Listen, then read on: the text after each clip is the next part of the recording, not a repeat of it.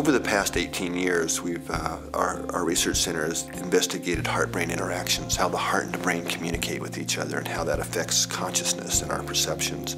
One of the things we identified in our research was the state we now call coherence. And what we found was that when we're feeling positive emotions, like we're really appreciating the sunset, or really feeling love or compassion or care for someone, that the heart beats out a very different message.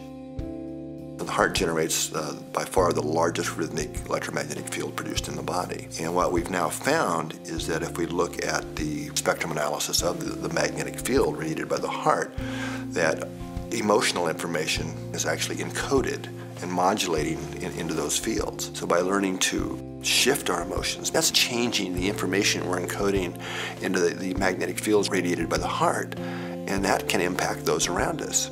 We are fundamentally and deeply interconnected with each other and the planet itself, and what we do individually really does count and matters.